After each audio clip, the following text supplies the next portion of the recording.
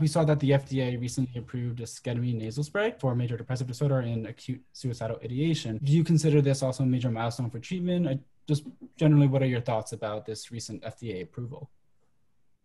Well, it's very important because it's the FDA approving ketamine's use for depression, and that's definitely a huge thing because up to now, people have been able to use it as in an off-label fashion.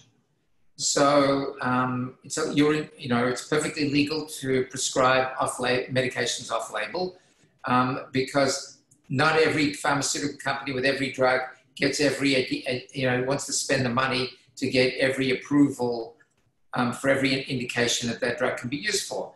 Often the drug's gone off patent, so there's very little financial incentive for anybody to do this. There may be no financial incentive for anybody to do it. So, but this was done by Janssen Pharmaceuticals, which was a good thing. But in order to make it financially viable for themselves, they had to come up with a new formulation, new way of delivering it, not a 40-minute intravenous slow infusion, which is the standard alternative method. So they came up with a nasal spray, which is clever. It doesn't involve an IV, but actually for the patient, it doesn't make that much difference, really, for the following reasons. There's a kind of balance of advantage and disadvantage. They still have to do it in a clinic under medical supervision. So that part is exactly the same. The second thing is these nasal sprays do not deliver the drug in as slow and reliable fashion as the intravenous method. So that means that people have to learn how to use the spray. It's not something you spray into your lungs like an asthma medication.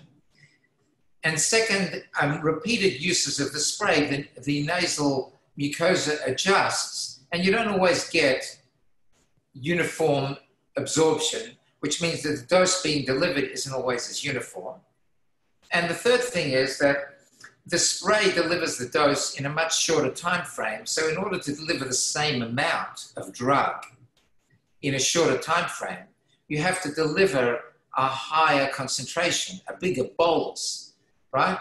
And that will produce more side effects because the side effects that depend on the peak level that's being delivered, right? And if the peak is higher, because you have to get the same amount of drug in a shorter time, you're going to get more side effects.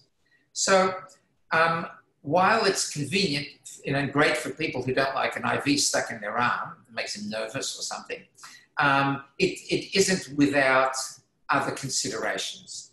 But it's a breakthrough, for sure. New drug now gets FDA approval for this indication.